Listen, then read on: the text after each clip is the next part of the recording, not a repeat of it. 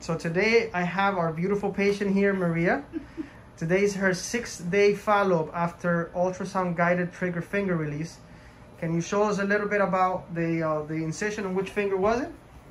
It was right here, very minimal, you can't even see it, and a little bruising still, not much. It's been 6 days, so that's the bruising that we would expect. That's normal. The incision, you can't even tell. That's the incision right there. Maria, but tell me a little bit about, first of all, what were your symptoms before? Well, when I came here to see you, this ring finger had been acting up until it finally came down to the palm of my hand, and I was literally like this for over a week.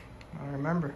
Right. When I came and I was told by you that it was a nodule on the tendon here, what was causing it, and I trusted you, and you are the best.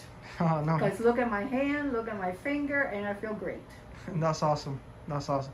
Why did you decide to do this procedure instead of the traditional one? Well, I'm 70 years old, so when you get general anesthesia, you normally could have, you know, consequences, or things could happen and go wrong, whatever. And I thought this would be great for me.